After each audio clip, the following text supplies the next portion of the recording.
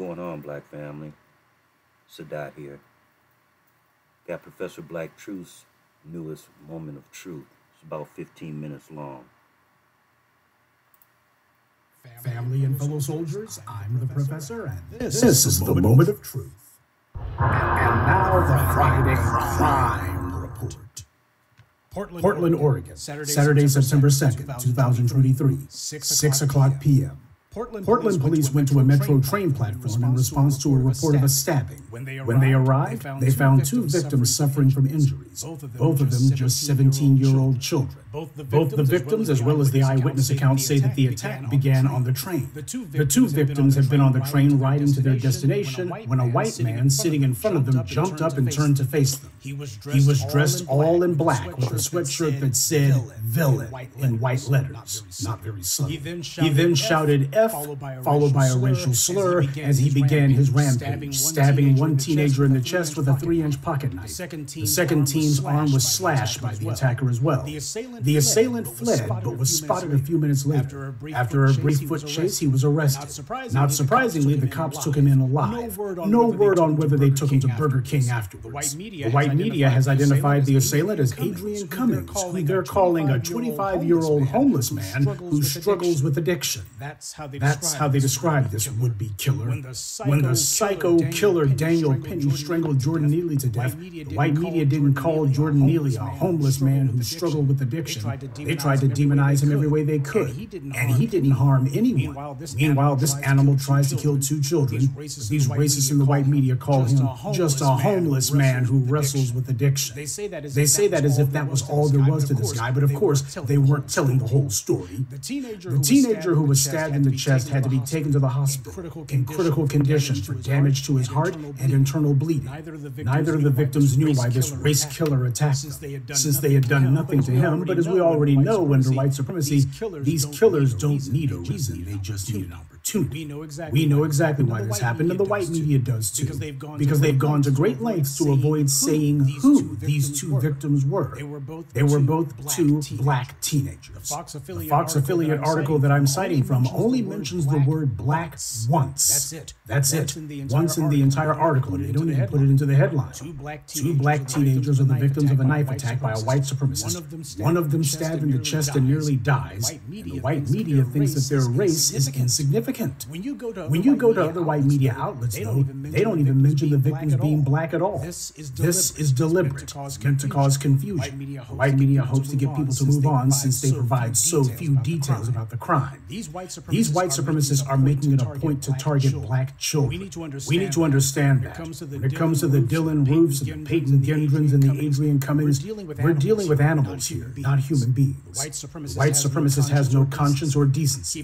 Keep that in mind when dealing with them. And that includes the white media who runs interference for them. They went out of their way to not mention that the victims of this hate crime are black. And that was deliberate, because the Portland area is in the Northeast. People would just assume that the targets were most likely Asian, but of course the white media doesn't say that either. This is how propaganda works. People are conditioned by the narratives that the white media uses. They make it a point to use certain words and phrases in specific instances to talk about certain people, and that's how they condition the public mind. So when you talk about Portland or Seattle and make sure to show only white and Asian faces, people will intentionally be misled into thinking, well, this was probably some anti-Asian hate. And then people will call for a hate crime law specifically for Asians, and when you point out that black people are the overwhelming majority of hate crimes victims, we're told, well, it can't be that bad. People believe what they see from the white media, or in this case, they believe what they didn't see. Cummings has since been indicted on a slew of charges, including 1 count of second-degree attempted murder, 1 count of first-degree assault, 1 count of second-degree assault, 2 counts of first-degree bias crime, 1 count of first-degree robbery, 3 counts of unlawful use of a weapon, 1 count of interfering with public transportation, 1 count of first-degree attempted assault, and 1 count of second-degree attempted assault. Now you probably see 1 or 2 charges in this list that don't actually have anything to do with the attempted murders on that day in specific, and that's because you won't be surprised surprised to learn this isn't Adrian Cummings' first run-in with the law. In fact, it wasn't even his first run-in of the summer. Before I go any further, I found that the white media basically didn't want to have to report on this guy's priors. I had to really dig to find any mention of them, and I had to go to a number of different sources because none of these white media outlets had them all in one article or even one website. This guy has been a one-man crime wave in the city for several months now. On July 7th of this year, Cummings was arrested after he caused a disturbance at a restaurant, and when the employees told him to leave, he pulled a knife and began cursing at them. He then took several steps toward their security guard. He was scheduled for a court appearance in early August, but of course he didn't show, so the judge issued a bench warrant, and police didn't have to wait long to find him because they would arrest him twice in the month of August. The first August arrest occurred when he was caught urinating in public on the university campus. Police found 2 knives and an expandable baton on him. The second arrest came on August 30th, a few days before he carried out his race attack on that train. That time, he was arrested for jaywalking. Police saw that he had a warrant out. So that being the case, why wasn't this guy in jail already if he had a bench warrant and the police had already arrested him a number of times?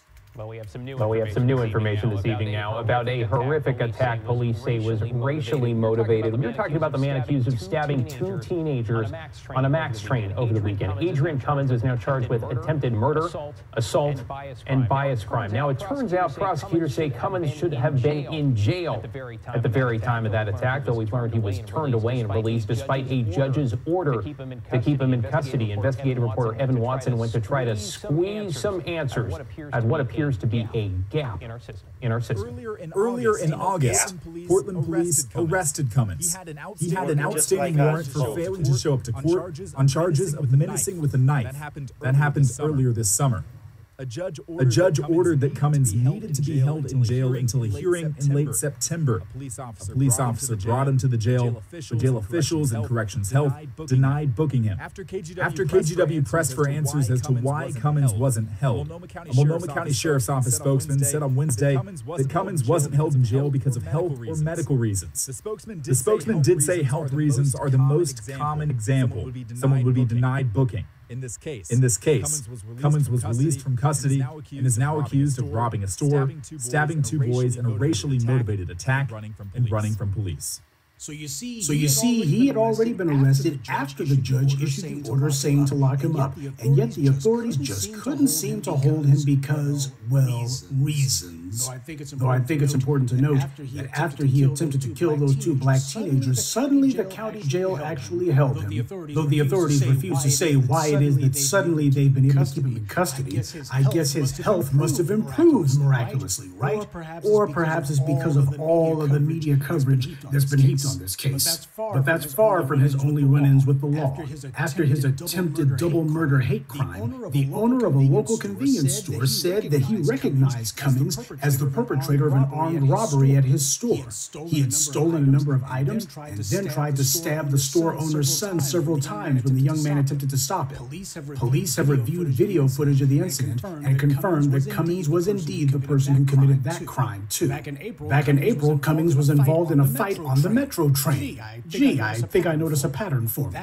That time he was armed with a gun, which led to him being charged with being a felon in possession of a firearm.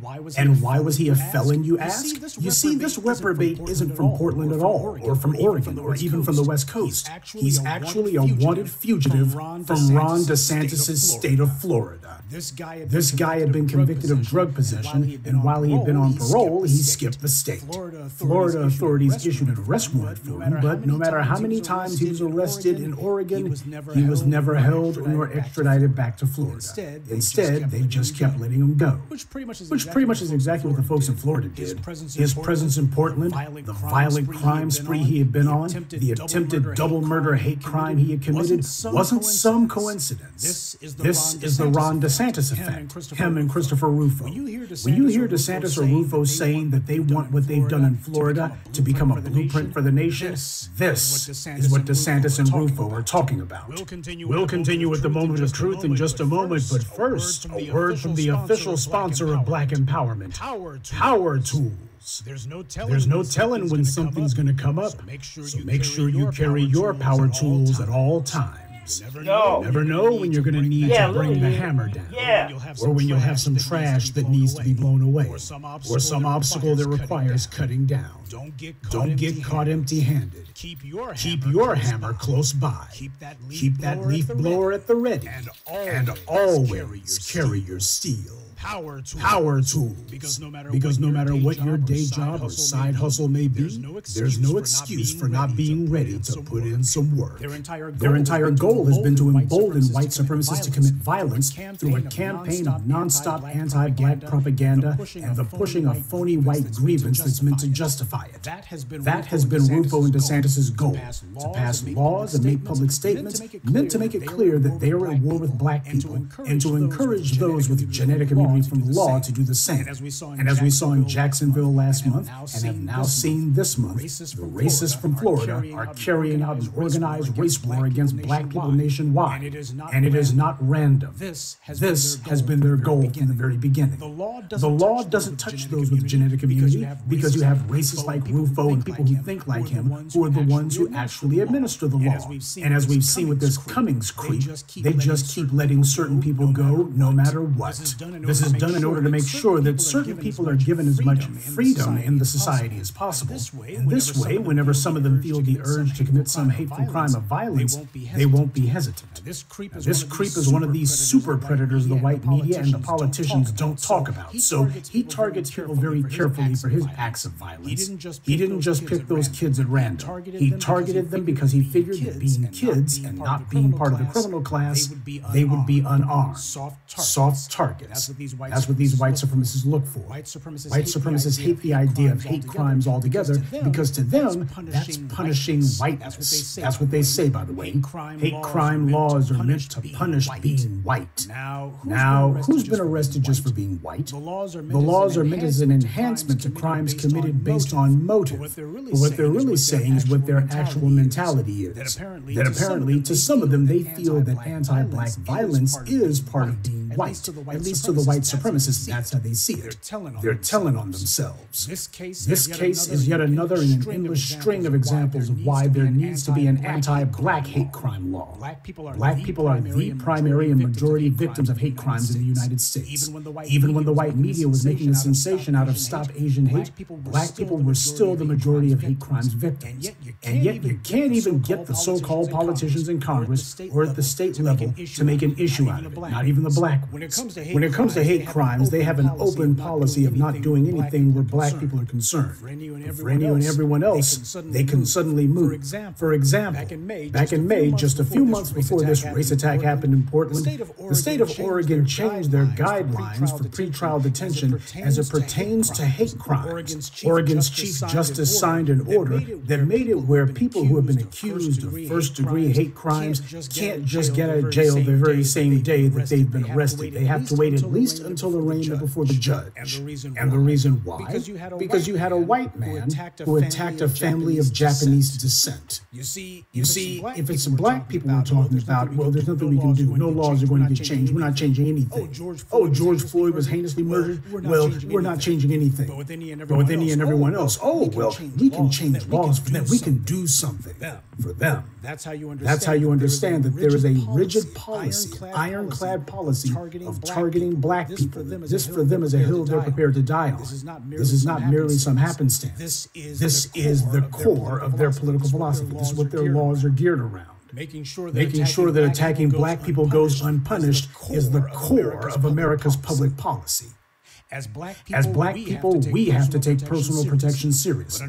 But understand, these white supremacists are making it their strategy to target black children. That requires extra vigilance on our part to help look out for each other. But it also requires extra determination on our part to stop these race attacks, too. The authorities have a program at work meant to keep these violent criminals on the streets until they eventually kill a black person, and only then will they finally be arrested. Maybe. Well, if some white supremacist calls themselves trying to get you or some other black person on the metro train, then you make sure to put them on the bullet train. Out of here. And that's this week's Friday Crime Report. Keep your eyes open and stay on alert, because there's a lot worse criminals out there than the ones the white corporate media chooses to show you. Good day. and be one. I'd like to take a moment to mention some of our contributors. Black Voltron Reloaded, Brian Walton, Anthony Pollard, Sabrina, and Mark Anderson. Salute to them and thank you to everyone for listening, liking, and sharing this message. Black empowerment only exists because of you. White and homeless, I ain't buying it. You can best believe that motherfucker has some parents or some siblings or maybe even some kids that should be hunted down. Let him get that note that his fuckery just cost him a couple of family members.